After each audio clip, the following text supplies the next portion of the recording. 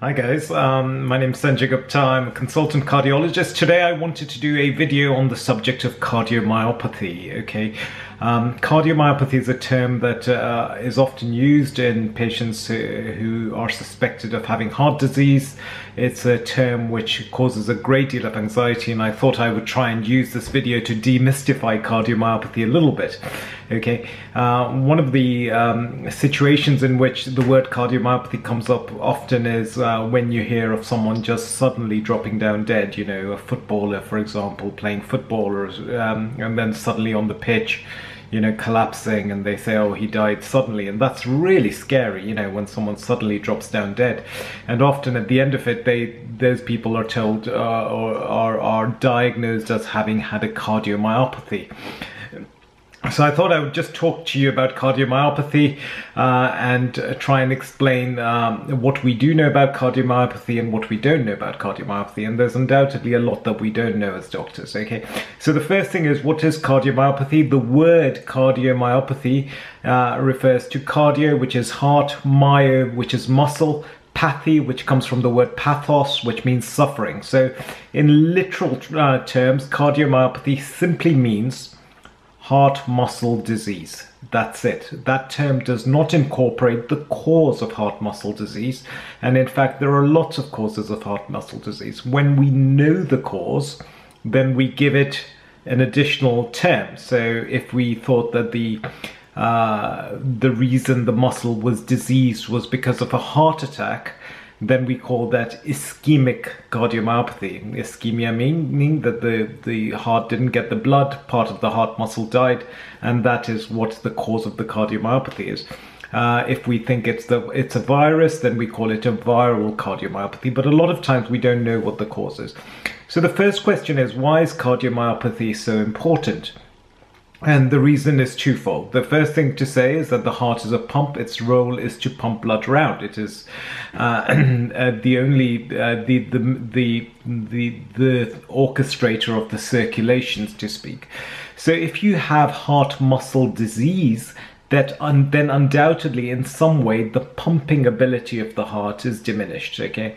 So not as much blood goes round. Because not as much blood goes round, our vital organs don't get as much blood as they should.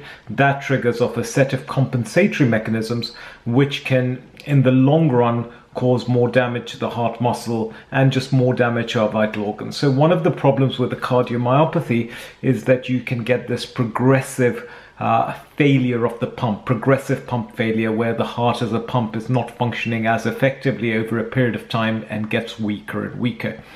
That's one of the complications associated with cardiomyopathy. Fortunately, we have some really good medications now, so if we were able to pick that up at an early stage, then you can treat it and hopefully abort the progression.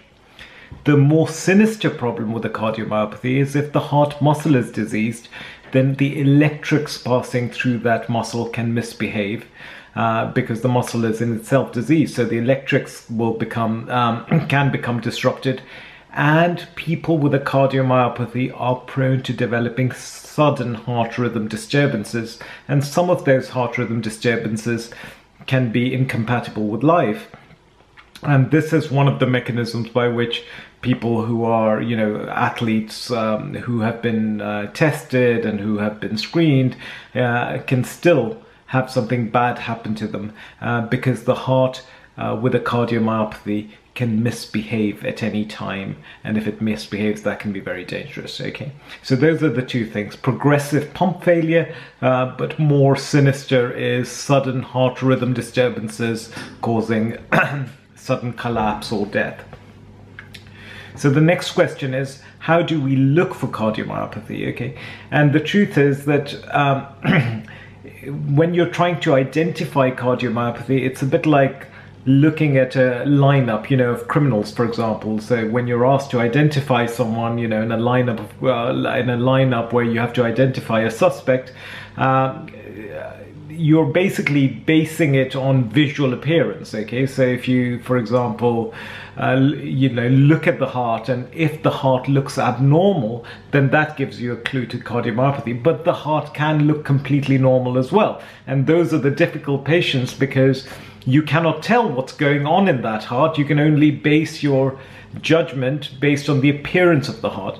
So in terms of appearances, what are the kind of things that can give us a clue that there may be a cardiomyopathy going on, heart muscle disease? Okay, the first thing is if the heart is not contracting as well as it should, if the heart as a pump is not pumping as well as it should, then that's as good a sign as any that the heart muscle is in some way affected. Okay, the best way we look at that is by echocardiography, where you can actually study the heart and look at the heart, and you can work out how well the heart pumps by calculating something called the ejection fraction, which is again a very crude measure, where you basically look at the heart at its biggest point, at its when it's full with blood. You draw a circle around it at that point. You then wait for the heart to contract so that it's at smallest level. You draw a circle. You minus the smaller area from the bigger area, divided by the bigger area, and multiply it by 100, and you get something called the ejection fraction. Okay, and a normal ejection fraction is about 60%, because the heart never completely empties. It always does this. It doesn't completely empty. So the normal ejection fraction is 60%, and as the if the ejection fraction is below 60%, then that is more representative of a possible cardiomyopathy. That's the easy way to pick up cardiomyopathy. However, sometimes the heart is not weak. Okay, in that setting, you could look at the heart, and if the heart looks abnormally enlarged, if it's particularly big in size, then that points to a possible cardiomyopathy. In that sense, in that instance, the cardiomyopathy is described as a dilated cardiomyopathy. It means that the heart is enlarged, and that is the cause, or that is the description of that heart muscle weakness. And in a later video, I will talk about why the heart enlarges. The other condition, the other sort of appearance that can sometimes herald a cardiomyopathy is if the heart looks abnormally muscular. So if the heart looks abnormally muscular, it's not enlarged as such, but it's more muscular than what you would expect of a normal heart, then that points to a possible cardiomyopathy. That is called a hypertrophic cardiomyopathy. Okay, the muscle is abnormally hypertrophied, and it's called a hypertrophic cardiomyopathy. Common causes of hypertrophic cardiomyopathy are high blood pressure. So long-standing high blood pressure will cause the heart muscle to become abnormally thickened, as with any muscle which has to work against a higher pressure. So high blood pressure can cause a hypertrophic cardiomyopathy.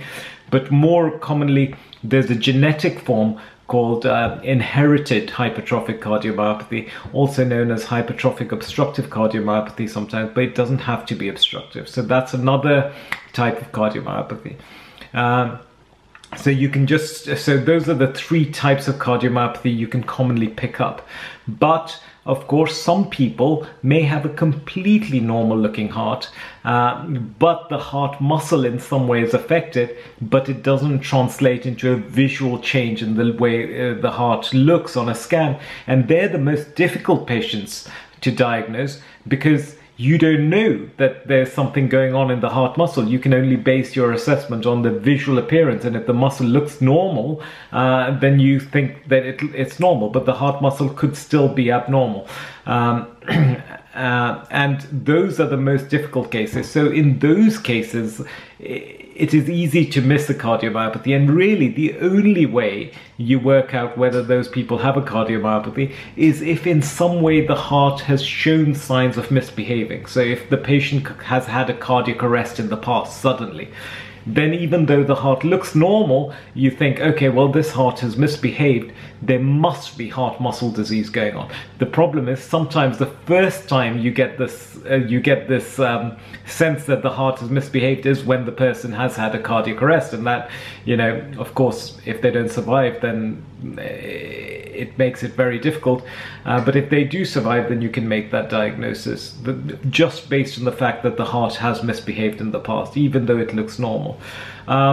If a person has a very abnormal ECG, for example, so that tells you that even though heart muscle looks normal, if the ECG is incredibly abnormal, then that suggests that the electrics in that heart muscle are not completely normal.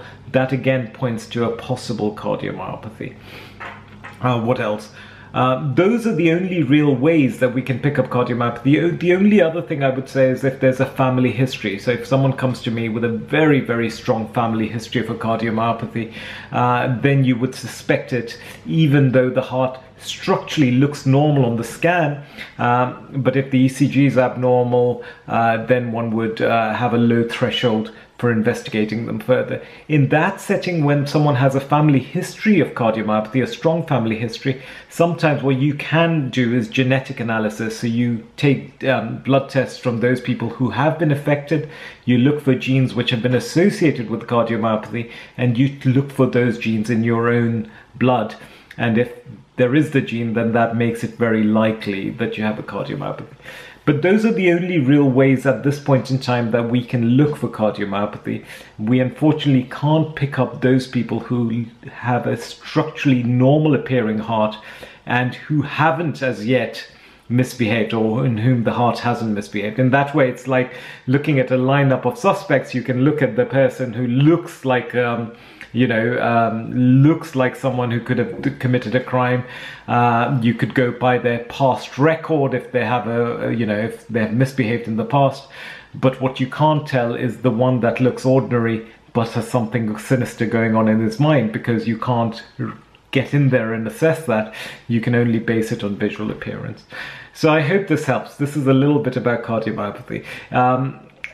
I guess the message here is that if you have a very abnormal ECG, then it's always worth bearing the possibility of a cardiomyopathy in mind.